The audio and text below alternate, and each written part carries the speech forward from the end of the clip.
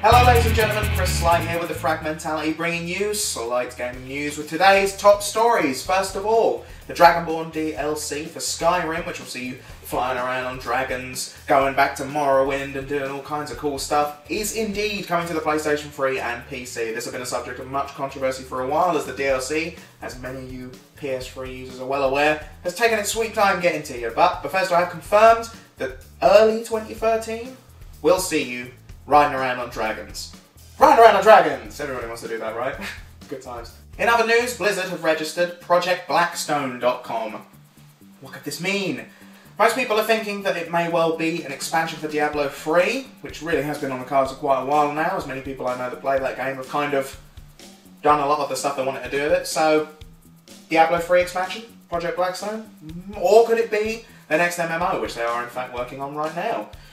Who knows, but hopefully we will find out very soon when ProjectBlackstone.com actually becomes a website. But we shall see. Speaking of rumoured things, the Xbox 720, or just plain old Xbox, will be coming out, apparently, according to a new rumour, next year around Christmas time.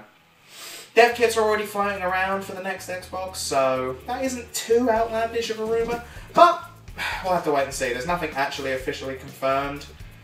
Makes sense though, if you're going to launch it around Christmas, or in America, Thanksgiving sort of period.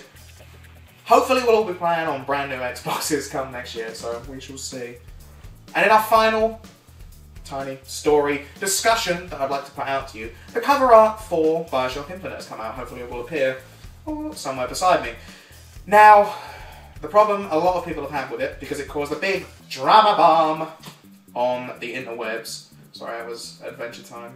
If you watch Adventure Time, you know, Lone Space Princess. Anyway, dropped a big drama bomb on the interwebs, basically because it really doesn't show you what Bioshock Infinite's all about. It's doing the classic man standing with gun, looking down but looking up at the same time. And there are a lot of games that have a man standing on the front, looking down and up.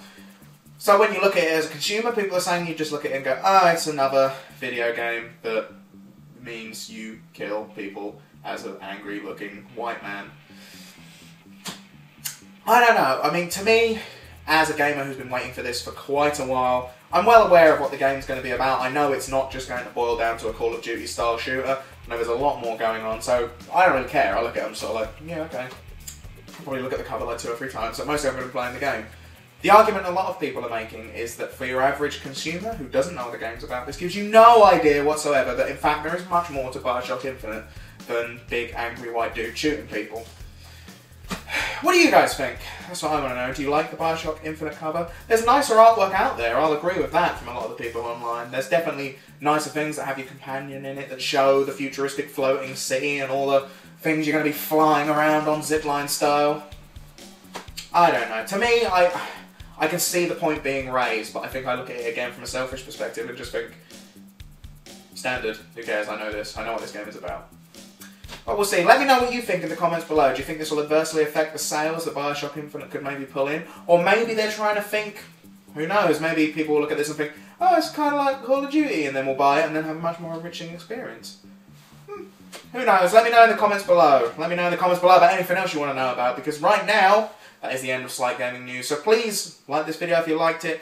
Dislike it if you didn't like it. Maybe if you want to leave a comment, you're like, you suck, man! Which, you know, many angry, bitter people on the internet will do. But there's some cool people out there, I know there are. So, like this video, leave your comments below, and do click subscribe, because the Fragmentality, it don't just bring you me. We've got Corporal Key. Everyone likes Corporal Key. Watch our videos. We've got Aaron. Aaron does some awesome reviews of games. Check them out, and they will just appear in your newsfeed. You don't have to search a single thing and feel like a chump.